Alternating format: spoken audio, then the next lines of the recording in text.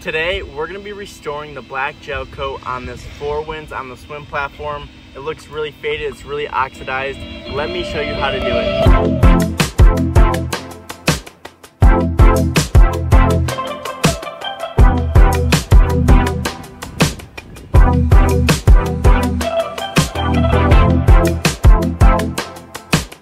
As we get started, you guys are gonna notice how faded and oxidized this surface is, but the good thing about this boat is I know it's fairly new oxidation because I looked at it 6 months ago. So our plan for today is we've got the Griot's Garage G9 right here. This is a random orbital polisher. It's one of the most smooth, most consistent orbitals on the market, so it's really good for sanding. We also have cut Aperlon 1000, and the great thing about this pad is we're gonna be able to actually cut with 1000, and then we're gonna be able to finish it down so fine that we're actually gonna be able to turn the pad closer into a 2000 and then a 3000. So one thing that people need to keep in mind while they're using these pads is as you work these in, these grits are gonna break down, they're gonna become more fine, so you're gonna be able to work down to 2000, 3000. I'm gonna show you today how to sand all of this with only Aperlon 1000. Let's get started.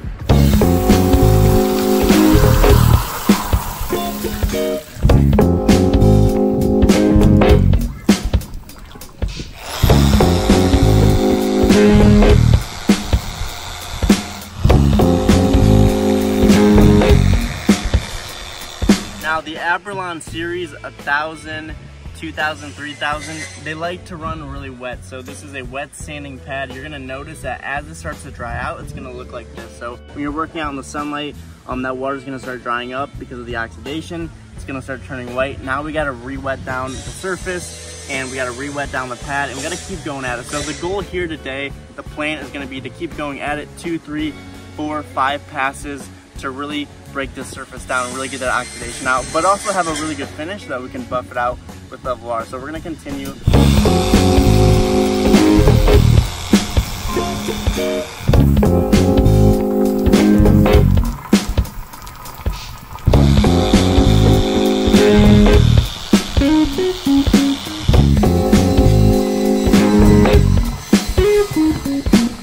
I want you guys to really focus on the patterns and the motions that I'm doing, because what I'm doing is I'm keeping it flat against the surface, so I'm really allowing any room for error, any imperfections. So that's really important. When you tilt the pad on the side like that, this isn't gonna rotate, you're not gonna cut.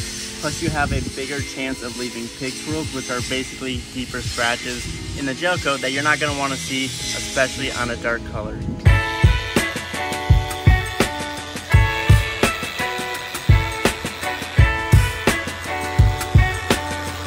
So that was pass number 3. Our goal for this boat is going to be to work up to 5 passes. So we got 2 more left.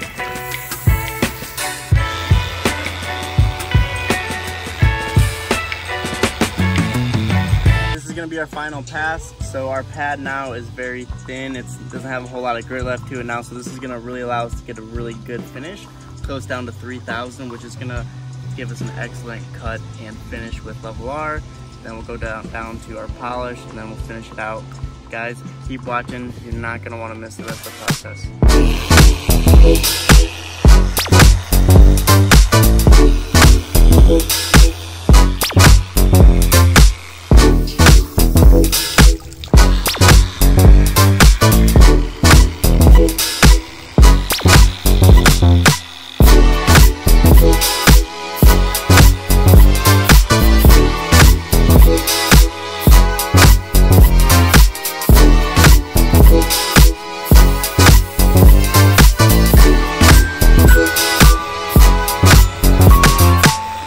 Make sure that we get a good amount of coverage on here, because the more coverage we got, the more compound on the surface, that's going to give us more work time. So it's really important that we do get good coverage. But once you got something like that, then you got the rotary buffer, and we're going to start off at 600, which is the lowest setting, and we're going to really let this cut and work, especially since it's a dark color.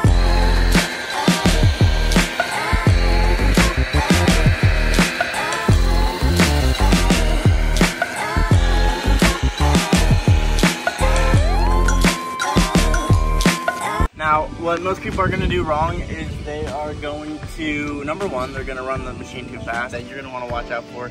Make sure you're going slow, take your time, don't rush this process. And then, you know, honestly guys, having the right products. I already told you what I'm using, Stark Level R. You guys want it for yourselves, go to marinedetailsupply.com, use our code topdock15, all caps, at checkout, and that will get you 15% off of Level R. So you got all the right tools. I know you can do it. Get started.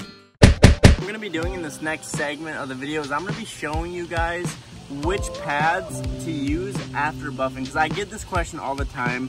Do I want to use the yellow wool pad? Do I want to use the purple foamed wool? Do I want to use the foam pad? And this is going to get really important. It's really depend on how good of a job you did with the sanding, the buffing. I want to show you guys specifically on this job which pad to use.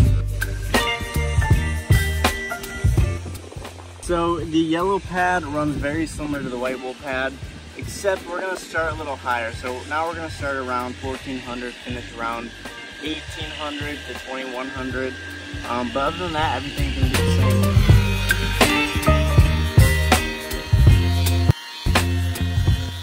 Alright, so we're going to give it a nice little wipe, get all our excess out.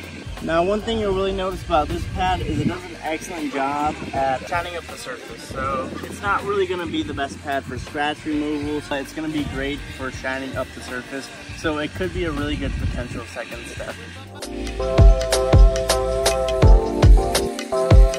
Now we've got the purple foamed wool. So this is where we're switching from the rotary buffer into the FA polisher, which is going to be random orbital oscillations. So that's going to get us swirls. So this is going to cut down on swirls. But I want you guys to see for yourself. So let's go ahead and get started now. We're going to start around 4.5. We're going to finish around 5.5. So we want to really finish that very hot, very fast.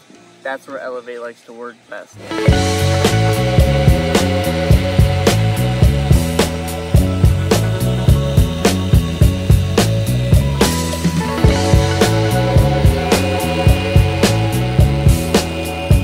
Wipe again through our surface. So one thing you gotta love about the purple foamed wool pad is it's gonna actually behave very similar to the yellow wool pad. However, it is cutting out on swirls, so you're eliminating swirls, eliminating a little bit of scratches. It's really an excellent one-step pad. So I'm gonna continue, and then we'll kind of come back to all of the spots and really see what did best. Now our final pad is the orange Lake Country foam force pad. So this is a high quality heavy duty pad. Foam pad is excellent at is only taking out scratches, reducing swirl marks. That's about it. You're not getting any oxidation removal with this pad. So it'll be really interesting to see where this pad gets us on this section, because I don't think we're quite ready for a foam pad, but let's find out.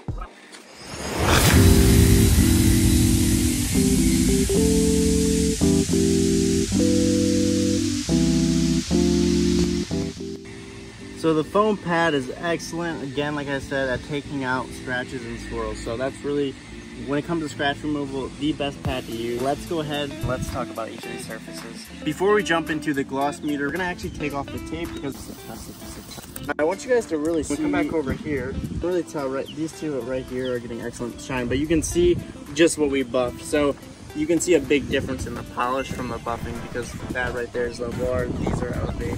So really keep that shine up. Now, let's go ahead and let's test each of these and let's get a couple of readings. And sometimes it's hard to look at it just with the untrained eye. You can only do so much, but this is gonna really tell us which one's gonna leave the best gloss. So let's get a couple of readings from each. 87. So towards the upper 80s were some of the highest ones. So we really wanna see which readings we're getting. Now for the yellow wool, we got 84. So we pretty much are topping off at 85 over here, but we're topping off at 87 over here. So far it does look like the purple foamed wool is getting the best shine.